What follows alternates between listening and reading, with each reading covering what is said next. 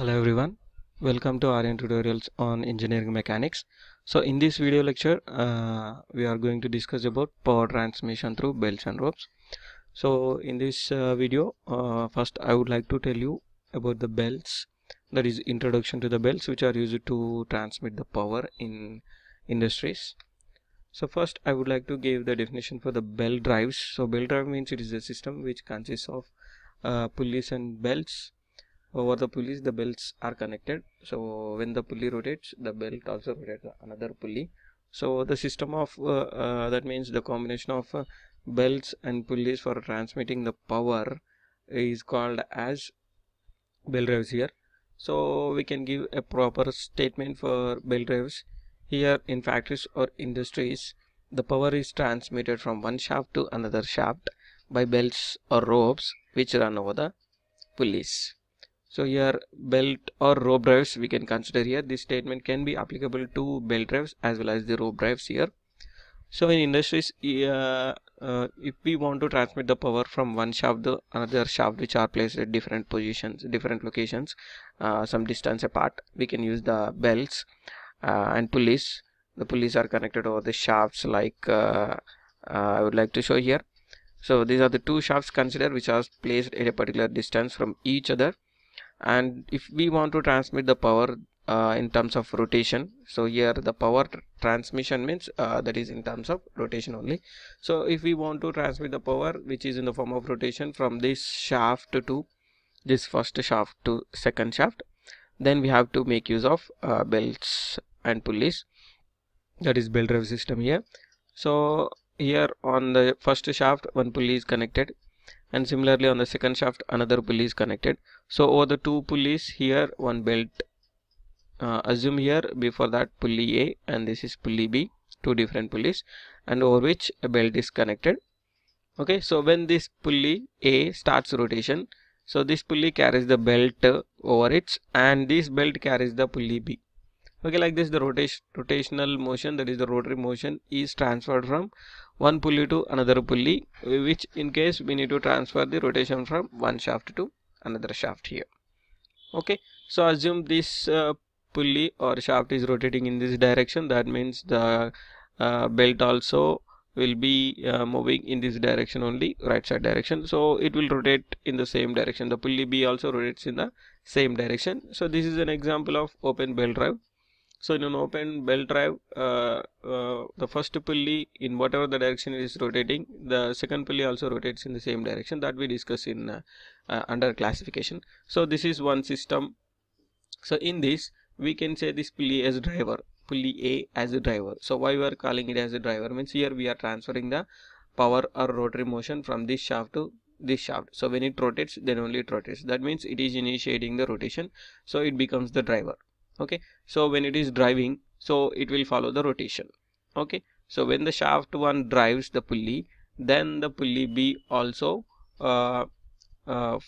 rotates by following the driver here. So ultimately the pulley B can be called as a driven, so which is here pulley A is driver, then the pulley B automatically we can call it as driven, or we can call it as follower. Okay, so it is following the pulley A because the pulley A initiates the rotation, that is the power transmission. Okay, then through the belt we are transferring the power. So that is the system which is the belt drive power transmitting system. This entire combination we can call it as a system which is the belt drive power transmission system. Okay, so like this we can understand how the power can be transmitted with the help of the belts here. In the rope also same arrangement will be there. We discuss in further videos. So practically we can see the adjustment like this. Okay, these are the two pulleys, larger and smaller, and from this larger the power is transmitted to the smaller one here, which is connected to the motor here, the pulley A. Assume this is the pulley A which is connected to the motor. So when it starts rotation, this one also starts. So this becomes a driver and this becomes a driven or follower. Okay, so practically we can see the arrangement like this. Okay, that is about the belt drive system introduction. So where it is used to transmit the power from one shaft to another shaft, that is in the form of rotary motion. Okay, Next, I would like to discuss about the classification of the belts, like types of belts here. That means whatever the belts we are arranging over the pulleys, there are different types are there according to the power transmission required. And here there are mainly three types of belts which are used to transmit the power, used for power transmission. So first one is flat belt, and second one is V belts, and third one is circular belts. Okay, these are the different cross sections are given to the belt to transmit the power from one shaft to another shaft, like high power and low power and moderate powers. Okay, based upon the amount of the power we would like to transmit. So there are different types of cross sections are given for belts. So we discuss one by one. Okay, continuously here. So assume flat belt drive. So the arrangement will be assembly will be like this only. Okay, so in this, if you are assuming the belt connected over the pulleys is flat, so when we take the cross sectional view for any one of the two pulleys over the belt, so we can see the cross sectional view like this. Okay, so this is the orange part represents the cross section of the flat belt. That means your rectangular or square cross section may be given to the flat belt, so it should be flat. So when you want to give the flat surface, we need to maintain either rectangular or a square cross section.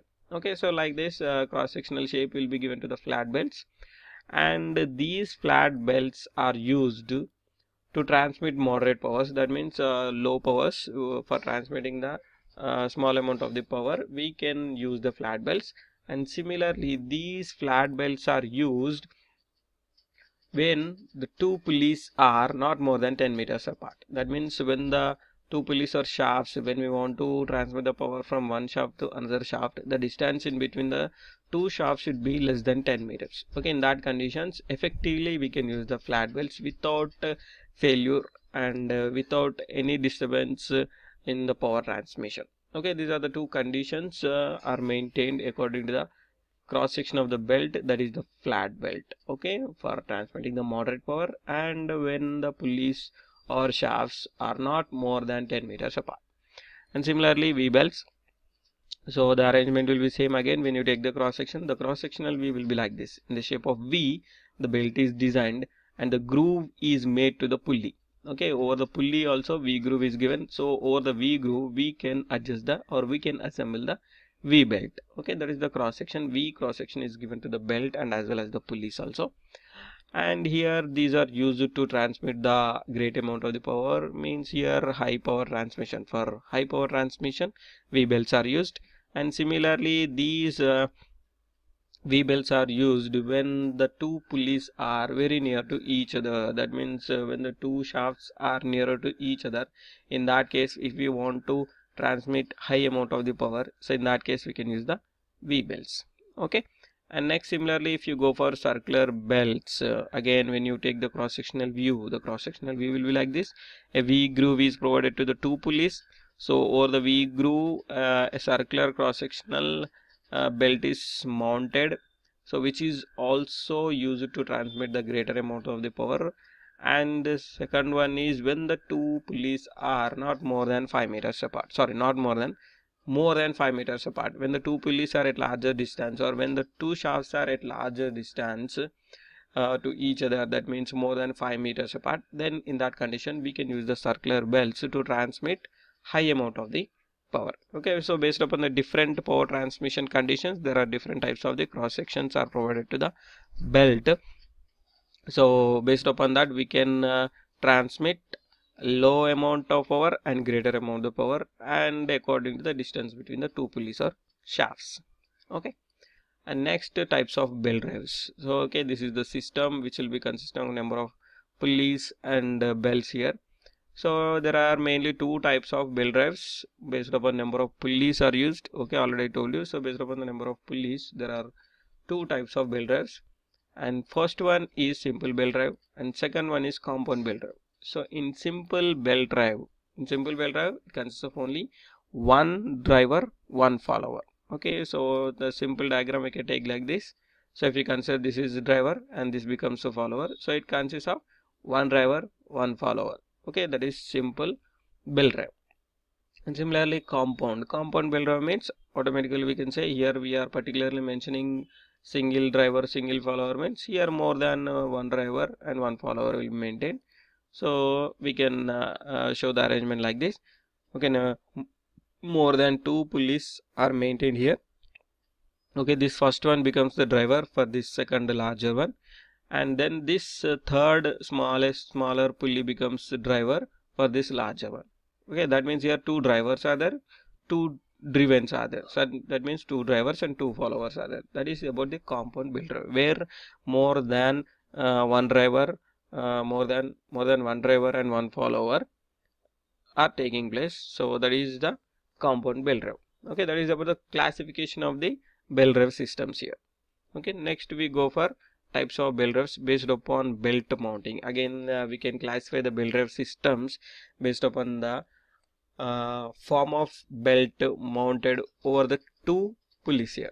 Okay, so mainly again there are two types based upon belt mounted on the pulleys.